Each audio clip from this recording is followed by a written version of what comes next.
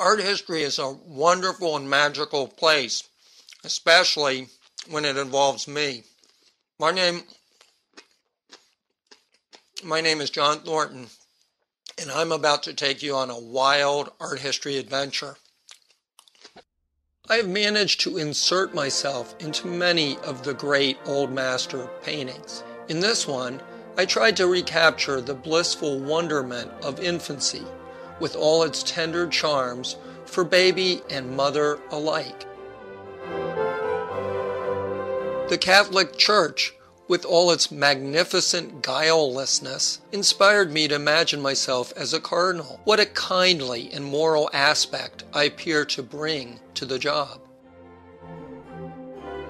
In this image, I play the parts of Jesus as well as the dead man Lazarus. Oh yes, the little muscular demon is also me.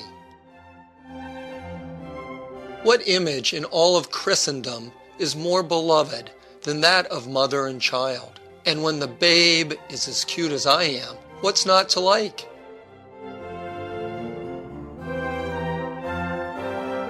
At the end, mother and child are reunited in a scene of great anguish. This time I play Mary, and the screenwriter John Cohen is the Lord God. Jesus wandered for 40 days and 40 nights and was tempted by the devil. In this case, my twin brother, National Magazine Award-winning author Jim Thornton. I did a series on a little-known disciple of Christ known as Thorntonius. Here, Thorntonius uses his baited head to help pull off the so-called miracle of the fishes recounted in the New Testament. The widow of St. Castulus healed St. Sebastian of his arrow wounds, but she also was instrumental in removing the nails from the crucified noggin of Thorntonius. This strange image has to do with Thorntonius' guilt over becoming more popular than Jesus. He compared himself and Jesus to the Old Testament characters of Zerah and Perez and sought forgiveness from his Lord. In this haunting image, I appear as Mary Magdalene, seated near a flock of birds. I wonder what the Sphinx might have looked like had I been the head pharaoh at the time of its creation. Here I depict myself and my brother in an Old Testament goulash of patriarchs, Egyptians, and woe. Like most people, I have spent long hours dreaming of the sexual licentiousness of the Arcadian past. Ah, what happiness to have been a satyr in those days.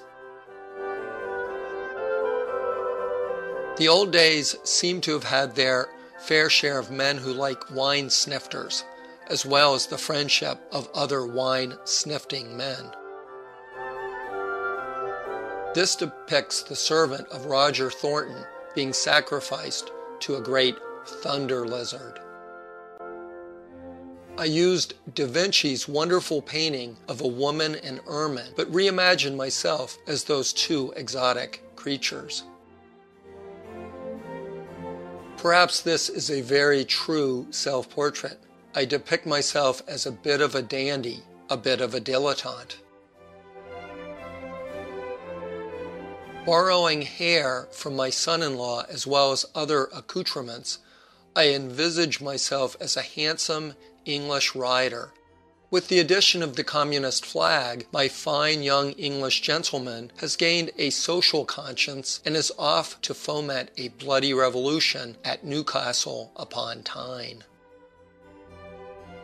I get the thrill of playing all three parts in this poignant scene of decapitation. Perhaps in the olden days I would have ridden out on a noble steed for a hunting expedition. I somehow think that aristocratic children of the olden days were more likely to engage in poor behavior than today's youth. If I had been Napoleon, I would have spent more of my time in genetic research than in warfare. Coming up with a really good human golden retriever pet would have been my greatest ambition, not conquering the world. Mosby was a general during the Civil War. I don't know how he would have reacted to seeing a man with plague as well as a Tyrannosaurus Rex in the midst of battle. I hope he would have kept his head. Aren't the Greek myths revealing in their analysis of human behavior? And after you peel down all the layers, isn't all love just a form of self-love? There have been a succession of distorted views of the Mideast by Western artists. Are the sheiks really more obsessed with lucre and poontang than the average American? In this picture of Joan of Arc, please note the kindly cardinal who is so concerned with Joan's soul that he is plotting to burn the sin out of her. I can see myself as a member of the landed gentry in Dickens' England. I'd be quite interested in obtaining exotic pets from remote corners of the world. Why were little girls of the Victorian age so much cuter than today's variety? Was it their fashion sense? As a balding man, I think back fondly on the hair of my youth. Where did those golden tresses go? In this colorful reimagining, I receive a tribute kiss from my friend John Cohen. Photoshop allows one to improve upon the normal relations of life. If Madam X were homely and bald and had access to Prozac, perhaps the John Singer Sargent portrait would have been less scandalous. Judgment confounded by beauty. The title says it all. I think of this portrait by Ang as one of Cinderella's stepsisters, the one hidden from the public in a Swiss sanatorium for the criminally insane. I imagined an unpublished Ambrose Bierce story about a Civil War soldier who is lured to his death by a comely vixen. When my Photoshop oeuvre failed to land me an exhibition at my own art school, feelings of self-pity and rage overwhelm me. I still think they are nuts for not begging me to exhibit my work.